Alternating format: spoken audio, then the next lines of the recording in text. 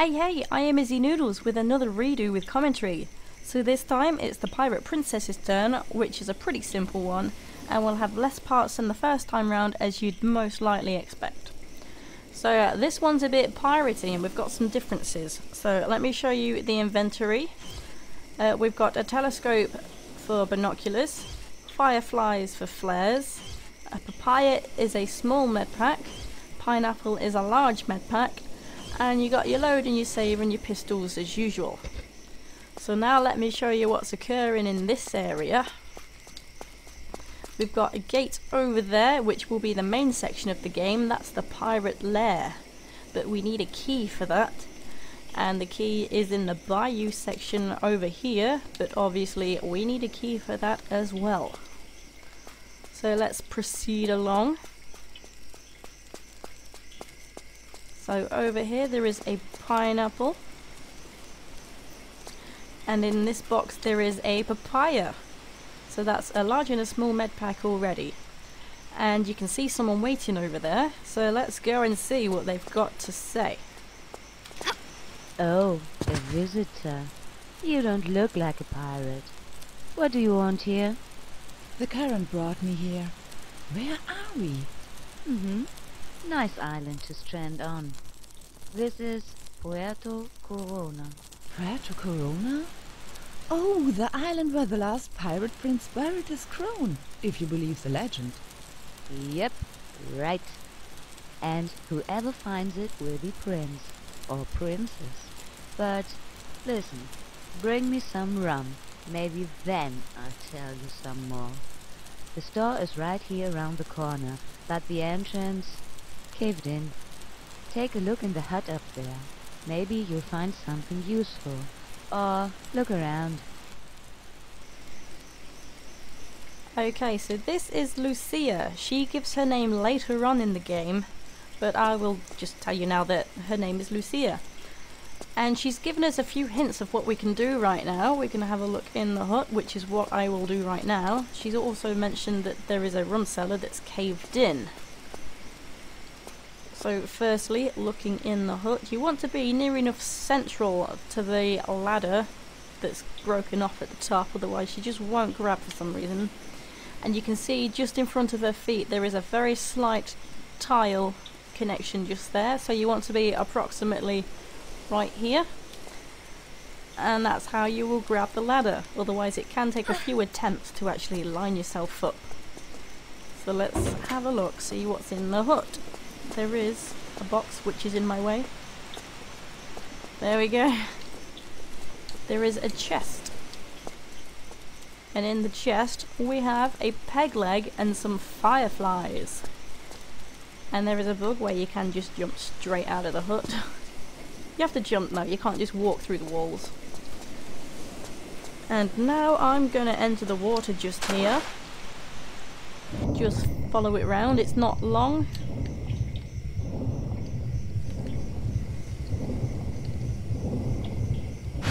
Okay. Try and climb out. And you've got a sign here which is a hint of what to do. You can interact with trees and coconuts will fall down. Not necessarily coconuts though, so let me just explain. There are crosses on every palm tree here which you can interact with, but not every tree gives you an item. So firstly, this tree right in the corner, so you can see across the way, that's the water where we came from.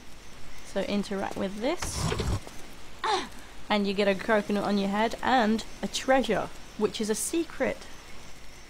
Very first secret of the game. So for some reason the treasure comes up in the inventory, but never tells you how many you have. So if you want to keep track, that's in the statistics. And also the next tree that will give you something is this one right by the fence gate thing on the wall. Ouch. That gives you half a coconut. And so if we have a look, we can actually combine the coconut with the Pegleg, and now we have an improvised shovel. And that's how we actually get into the rum cellar. So So just pull the lever and we can leave easily, or you could just swim back through the water, really doesn't matter. And now we're going straight to the rum cellar, which is all the way around here. There we go, just drop on in, and dark patches on the ground like this you can dig, but you might need to just find the sweet spot. Just keep repositioning. And so we're coming in here to get some rum because Lucia drives a hard bargain. She needs some rum. We have a lot in common, me and Lucia. She will not tell you anything without rum. So firstly, I'm going to save just here, because there is a boulder that will come forward when you take a few steps forward. So it's easier to jump to the left hand side of the slope because there's more room there. Because sometimes you can slide down the slope on the right and just get stuck in the beam and just slide in the same spot forever. So here we go, jump after the fire. There we go. And then you do need to jump over this that's in front of you. It's not easy to see. And you got some spiders in here. Go away. Nipping at my toes. So we want an empty bottle from this room, which is what we're going to put the rum into. And that's just behind the table. And you do need to crouch down to get it. Alright, so this is labelled as, I can't remember actually, it's quite funny. Bottle for non-alcoholics. Even though I think Lucia might be a little bit of an alcoholic if she's not willing to help Lara out for nothing. But we need to fill the bottle and give it to Lucia. So in here we've got a bit of a barrel situation. Whoa, whoa, whoa, whoa. What even happened?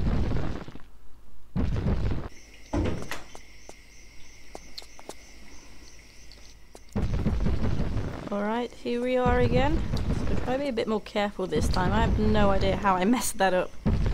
So just come forward, wait for the barrels to roll by. You got a big empty space right here, so that one's pretty easy. And then up the ladder. Just got a few more spiders in here.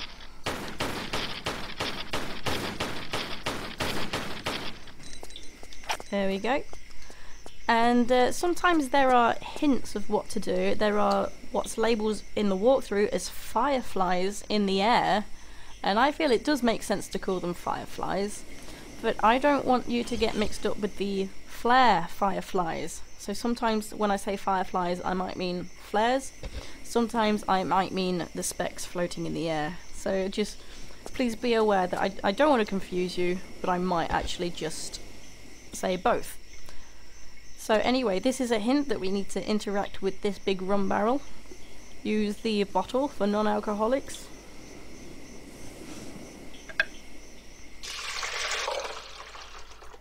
There we go, and that is now in the inventory as rum.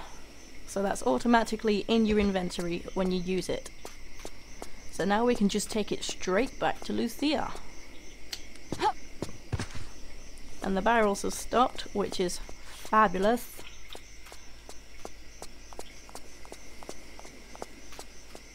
So yes, Lucia will be very pleased with her rum, I'm sure. I know I would be. So to get out of here, you can either jump forward and grab, or you can just stand in front of the rum barrel. Maybe. Sometimes it works, sometimes it doesn't. It has worked this time, although I think that was more of a jump forward. And when she's at the top, you want to just let go and grab again. And she always teleports to one side when you try and shimmy, but you do want her to be all the way to one side. That's why I said to let go and grab, so she doesn't have a footing, because when you climb up that rock will push you down, otherwise you'll just fall back down. So let's give the rum to Lucia. You have to put it on the table.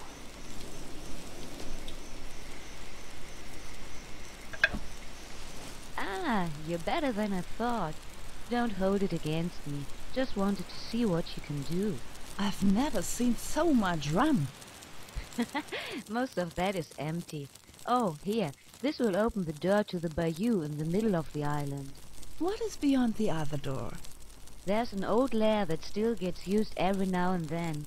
Right now, it's empty. I'm gonna go back there now. You'll find me in the tavern. See you. Okay, so now in the inventory, straight after that cutscene, we've got the key to the bayou. And also, you've spotted, we still have some rum. That, for some reason, stays in the inventory. We don't need it anymore, we've used it, but it's still there. So I have a sneaking suspicion that Lara stole some rum for herself. Can't blame her. But now we have the Bayou Key. But before I go to the bayou, I'm just gonna collect another secret. So you want to come to this tree that's bent over. And on the ground, there is an X marks the spot. So this is where you want to dig. So when digging, you might need to just readjust, realign, turn around a bit. It's a bit pernickety. And you do often need to bend down to pick up what you've dug up, because otherwise she just walks on the spot. It's a bit annoying. But now we can use the key.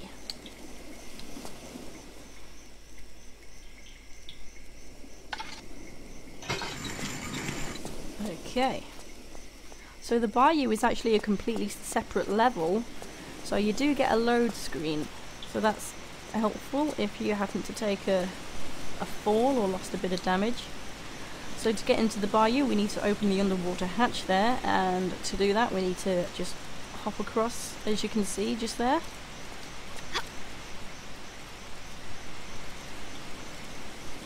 And climb a bit just to stop the rope from swinging so much.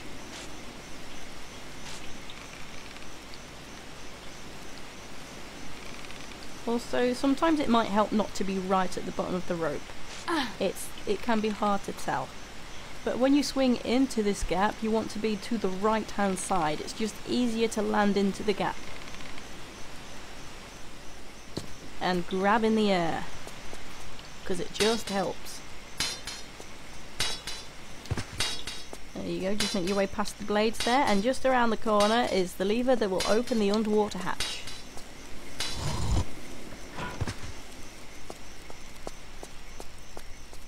And now we're just going to go straight into the hatch. So firstly, because it's a long tunnel and it is actually easy to get stuck on absolutely nothing, I'm going to save. Okay. And there is also a secret in here. So there is a spot where you swim downwards, and you've got a choice of left or right from there. If you go to the right, there is the secret, and left would be the actual path. So here we go, swimming down, and to the right in the tiny gap is the secret, and it is difficult to come out of the gap, so be aware of that. So from the secret, just go straight on. Oh, that was pretty good. So yeah, I have died a few times just because I'm having so much trouble getting out of that gap. Okay, now you can sprint through these darts. They are not poisonous. They just take off a tiny bit of health. And in the box to the left there are some fireflies. And then just round the corner is the load screen for the bayou. Alright, so just continue along into the water.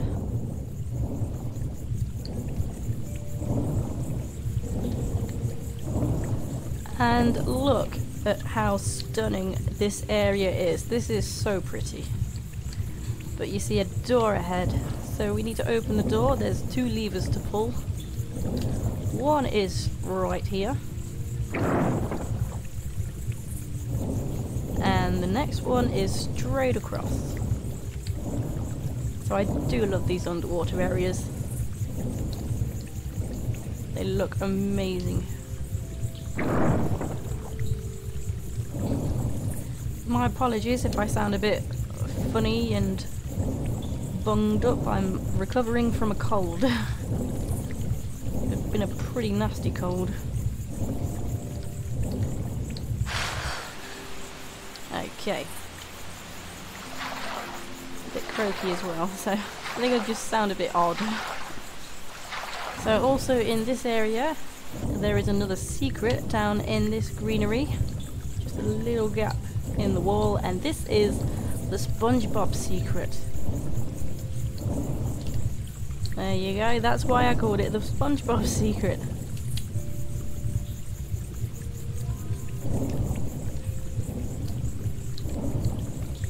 And I think there was a starfish there to go with him. Just an average starfish, no fancy face. So also in the water there is a bottle of Fireflies, so that's just on a ledge, so you're just looking out for that ghostly looking seahorse just there. And that's where the Fireflies are. Here we go. And next just hop out here.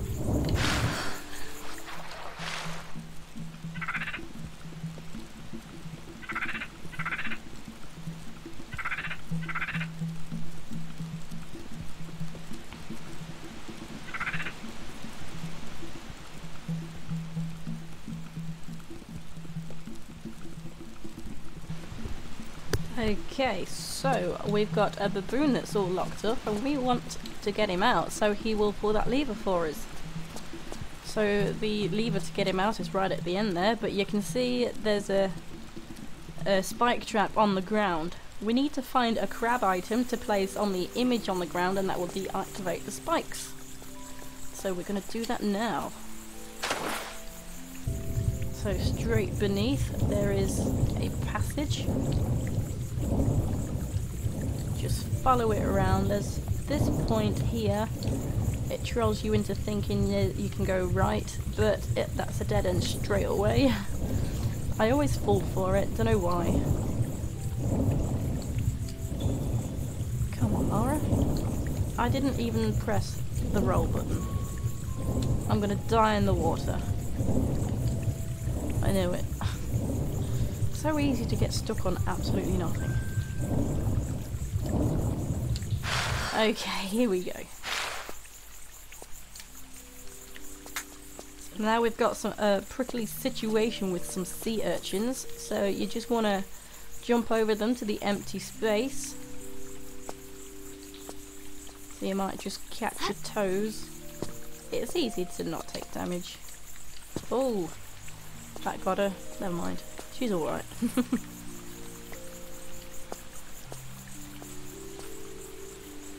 There we go. And now straight into the water, and here are the crabs.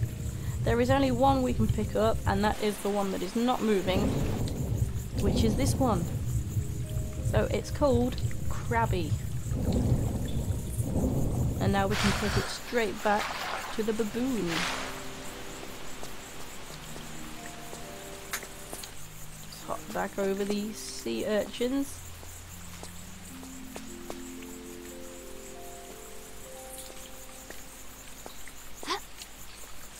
Right. Okay.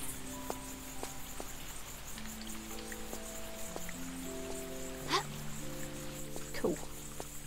Cool beans.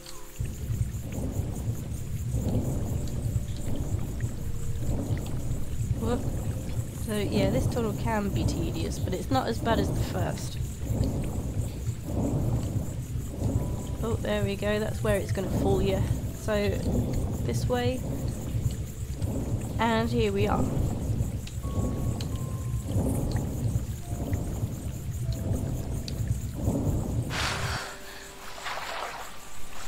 Alright, don't worry buddy, we're gonna get you out. So place the Crabby on the crab symbol. Alright.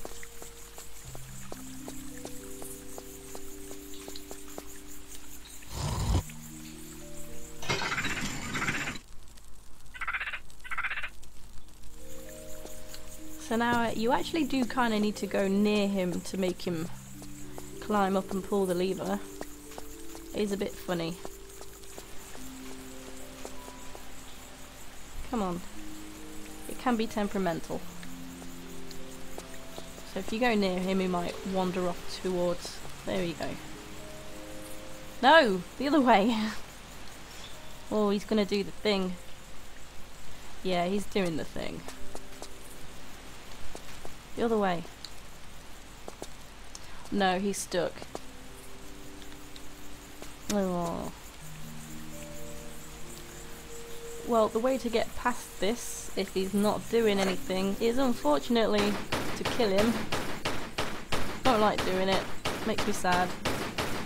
Oh, sorry. But then pull the lever twice. Most of the time he doesn't play up, but there is the rare occasion where he does.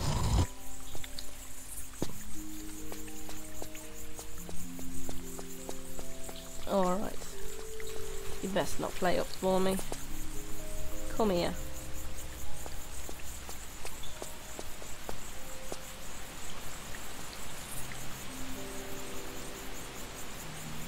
Bit further. Go on. A little bit further. Hey! No, the other way. There you go!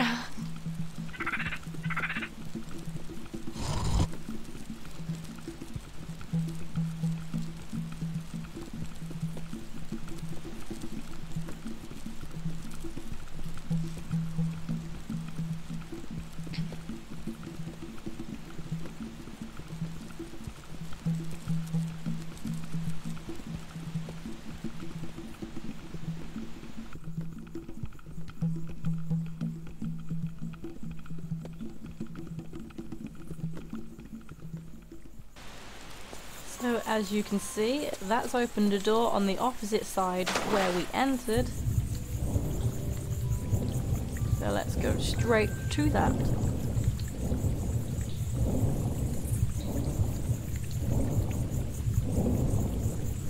You can see the hole in the wall where we entered the area. But just climb up here, and the door is straight ahead there. But this jump can take a few attempts because it's slightly sloped. You want to run and jump and grab, but you want to grab a bit more to the right because it's slightly lower down and she will more likely grab it. There we go. So you might be struggling with that for a bit if she's not going to grab. And before I go through the door, just take a right because there is a secret just here. There we go. And there we have a signature from the creator of the level, so that's quite cool. And now through the door.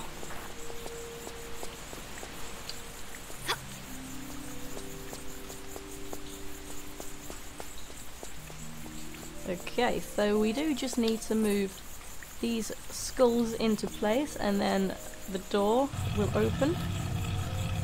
And the skulls need to be facing the centre. So you can just see the door there. That's the door there. And that's the door that will open. This funny looking thing does not do anything, but that might just be for decoration.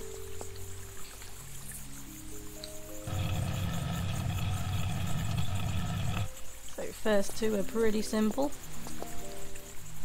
And then the next one you just have to take it a little bit further.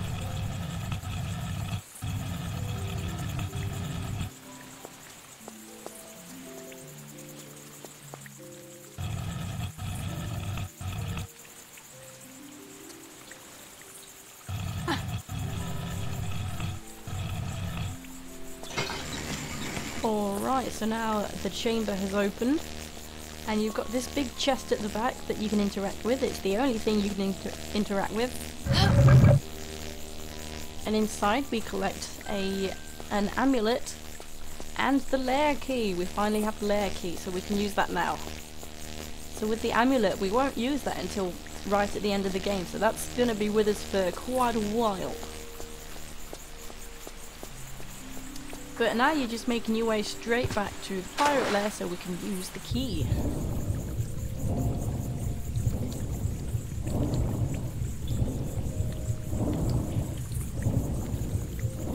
So, funny thing is, Lucia said that she was going into the pirate lair, but couldn't really take Lara with her, I suppose. Lara had to find the key, or a different key, because obviously Lucia has a key. Bit suspicious. She's a funny woman, I suppose.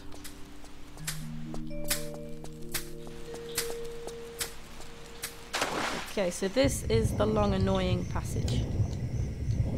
So just be aware that there is the secret gap that you might go into. I can't remember whereabouts it is now. Well, there it is. If you go that way, that was the secret, but you want to go this way.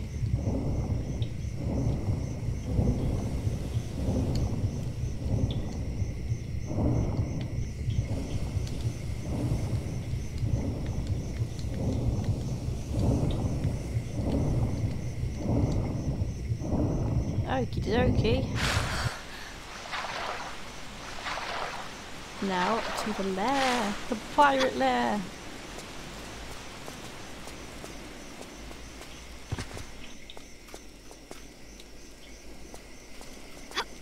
Cool beans, here we are. Just use the key.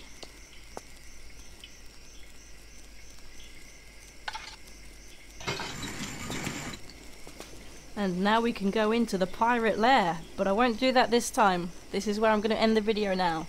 So thanks for watching, and I'll see you next time. Take it easy, guys.